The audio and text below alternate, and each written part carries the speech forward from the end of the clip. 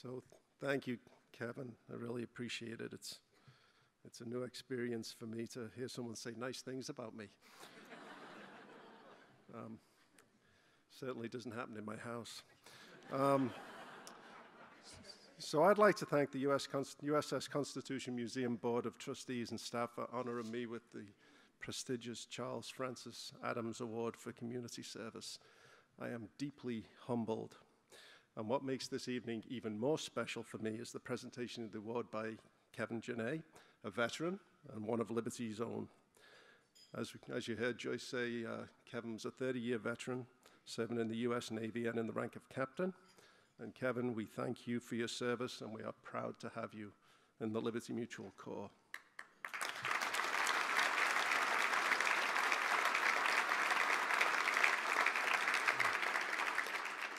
In fact, I'd like to accept this award in honor of Kevin and the many other military service members and veterans from Liberty Mutual's Employee Resource Group, Valor at Liberty, and I'm very grateful that this group is well represented here this evening. Thank you, guys. I appreciate it.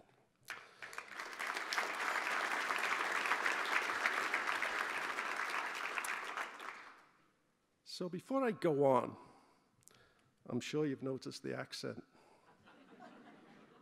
I do promise, even before Mr. Trump asks, to release my U.S. naturalization documentation to you so you can feel assured that this honor doesn't fall into the hands of the enemy.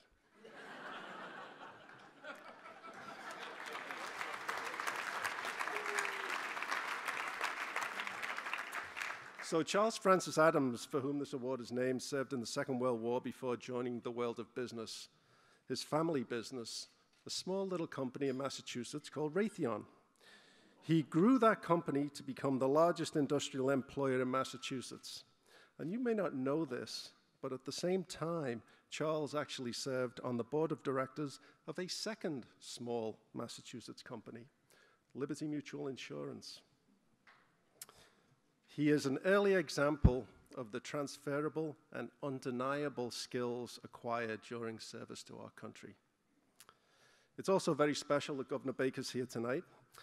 Governor Baker, your leadership in this state has been bold and admirable, and I know I speak for many when I thank you for your steady hand in guiding the Commonwealth.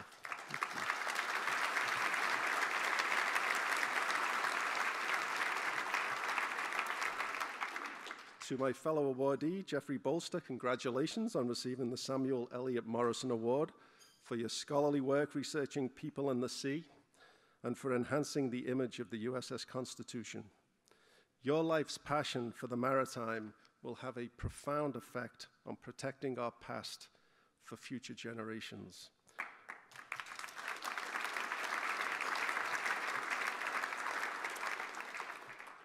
I could just say huzzah, huzzah, huzzah. We'll save that for the end. And to Anne Grimes-Rand, I thank you for your loyalty and leadership in preserving our maritime heritage, supporting those who served our nation, and inspiring others with the history of Old Ironsides. Thank you. And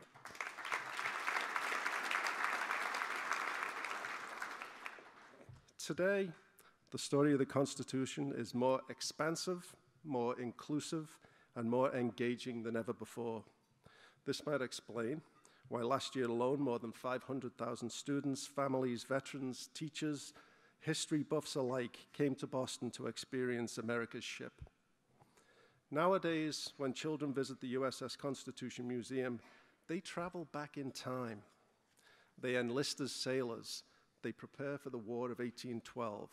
They scrub the decks, they cook, and they serve their meals. They own their history. They live their history. And ultimately, they see themselves through the stories and strength of those who came before them. The USS Constitution is a national treasure, but is also a uniquely Boston treasure. And to be recognized by an institution that exemplifies the finest traditions of honor, service, sacrifice, and teamwork, to receive this award from one of Liberty's Navy veterans, and to know that with the funds raised tonight, countless children will get the chance to experience this history, their history, makes this evening one Stephanie and I will long remember. Thank you very much.